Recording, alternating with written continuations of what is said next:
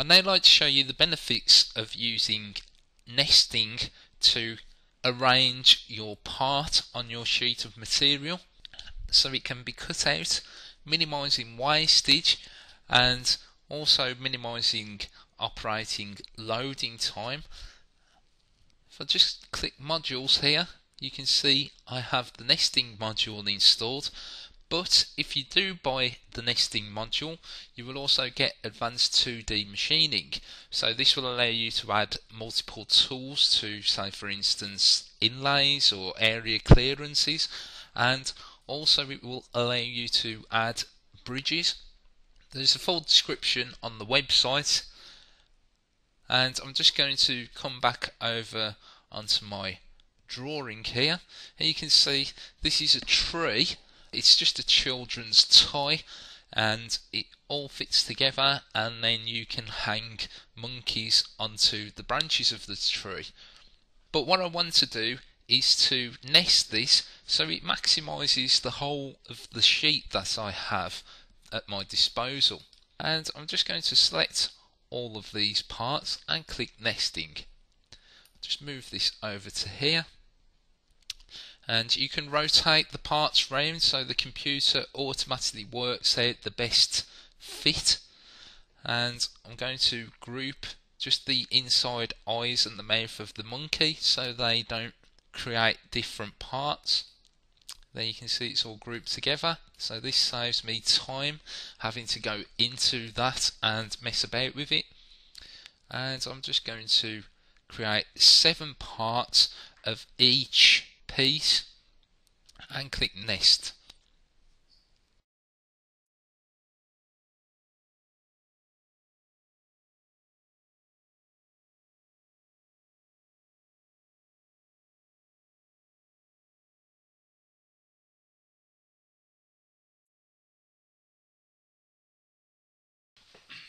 So there we have the part nested. So I have 7 lots of this monkey tree, and I've told it to use a tool diameter of 3mm and a tool clearance of 3mm. When I actually machine it, I'm going to use the same cutter, and there will be minimum amount of wastage for the material. As you can see, there is still a little bit of material left over here. What I could do is create a vector for all the leftover material and then design within this area that's left over, or I could just select, for instance, 100 parts, and this would just spread out across multiple sheets, and you have a sheet layer here so you can switch between the sheets.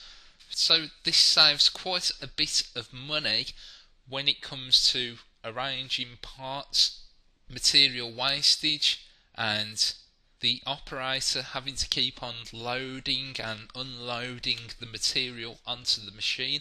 You know that you're going to use the maximum amount of material that's available for this particular part. So I'm just going to create just a quick toolpath to machine this part. Just going to use the same size cutter that I specified earlier. Just select everything and calculate that. So there we have the toolpath to machine all of these monkey trees out. And if I just select the tool, because I have advanced 2D machining included within nesting, I can click on profile options here, and it will allow me to create a number of bridges. So I'm going to create 3 bridges, and the bridge length I'm going to create at 3mm, and the thickness I'm going to create at 2.5mm, and I'm going to create these bridges. What this actually does is that it saves the part flying out of the machine if it's not clamped down or on a vacuum bed if it's not being sucked down properly. So this will actually remain part of the material, and it stands less chance of the cutter chattering or gouging into the material. And I'm just going to simulate the toolpath so you can actually see what's happening before anything's being sent to the machine. So there you can see it's cutting out our part. I'll just show you a plan view of this. So there we have nesting. This is a great time saving and money saving module to have if you are producing lots of parts from the same sheet of material.